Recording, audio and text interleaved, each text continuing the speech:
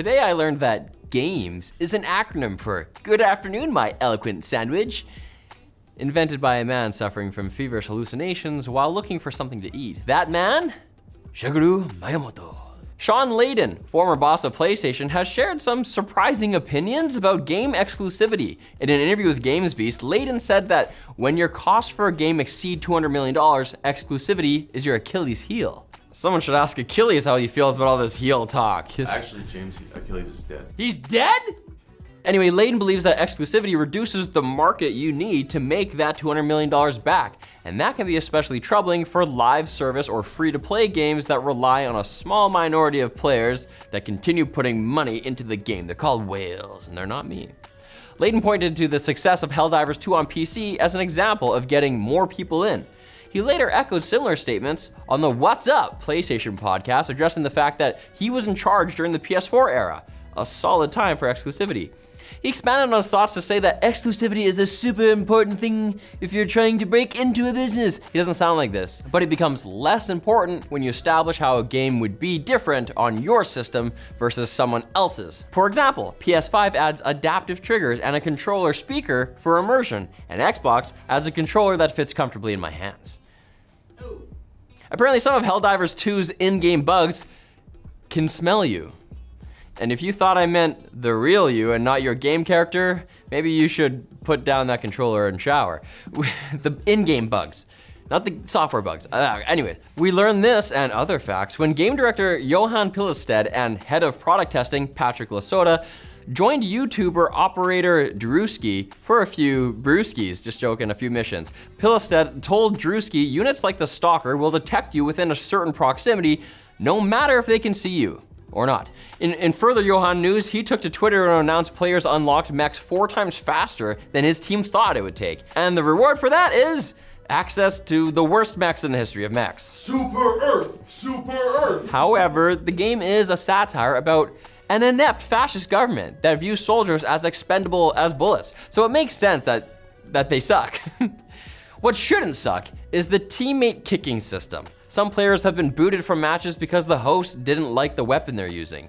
Johan, hero of the people, and boss of Joel, God of War, decided to ask the community for solutions. Pilestead may need the hand though, since he may be busy adding a third enemy faction, the Illuminant, to the game. They have headlamps.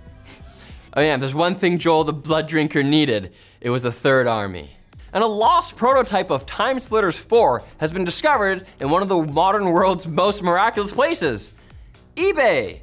A Redditor named Flimsy Zebra 3775, we've all been there, claimed to have bought a PS3 dev kit off the site for £525, or about $670, and found a prototype for the ill-fated game. After getting the prototype to boot, Flimsy Zebra was apparently able to capture some gameplay and demonstrate aim so heinous. Flimsy apologized in the video's description. David Doak, original founder of Free Radical, confirmed the authenticity of the footage and alleged that not a single publisher was interested in this game's nonsense back in 2008. In our opinion, the footage looks a lot better than the leaked development snapshot of TimeSplitters Next, the game Free Radical was working on after the studio was reformed by Embracer Group. I specifically like how the 2008 prototype doesn't look like Fortnite, though to be fair, the monkey piloting a suit of knight's armor in TimeSplitters 4 would definitely work as a Fortnite skin. I play him. Now it's time for Quick Bits, brought to you by PlayTracker.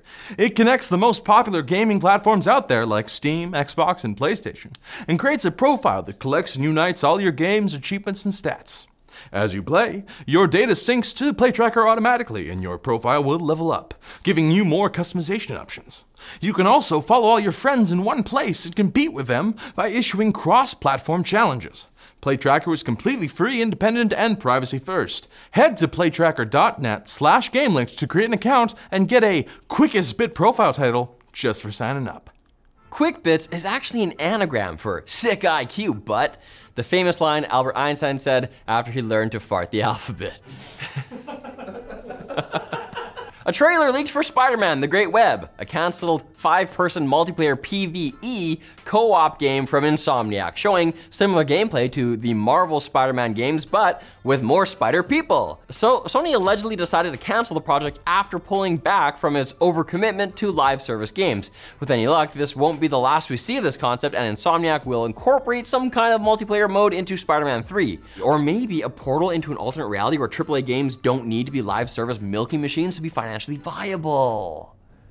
I'm into that. Or that, yeah. Too much milk for me. Dragon's Dogma 2 is getting a lot of praise leading up to its release this month, mostly focused on its character creation since Capcom released the game's character creator for free last week without considering the consequences. The internet has had days to create every fictional character that has ever existed. Characters like Bully Maguire from Spider-Man 3, Paul Atreides from Dune, Delisa Nagaib, and Pikachu from my nightmares. WB's platform fighter MultiVersus will officially launch on May 28th, almost a full year after the open beta shut down last year.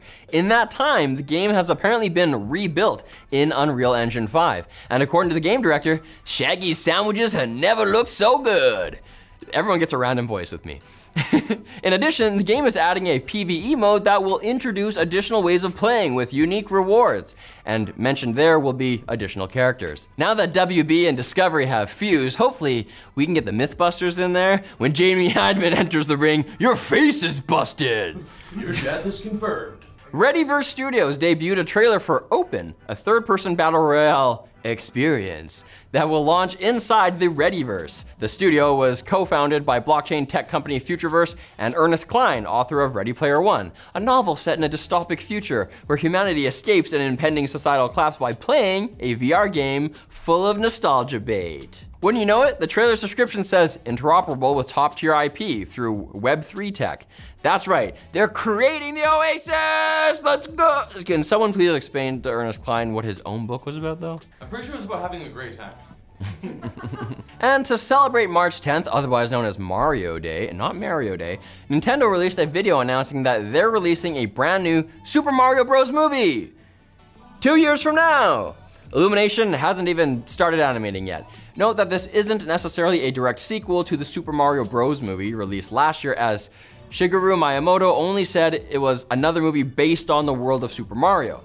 Nintendo of America tweeted that they were thinking about broadening Mario's world further and promised a bright and fun story. Personally, I'm hoping for a Mushroom Kingdom adaptation of Fight Club, where Luigi hallucinates his macho alternate identity Waluigi and beats up Goombas and Koopas in a bar basement in a visceral critique of modern masculinity.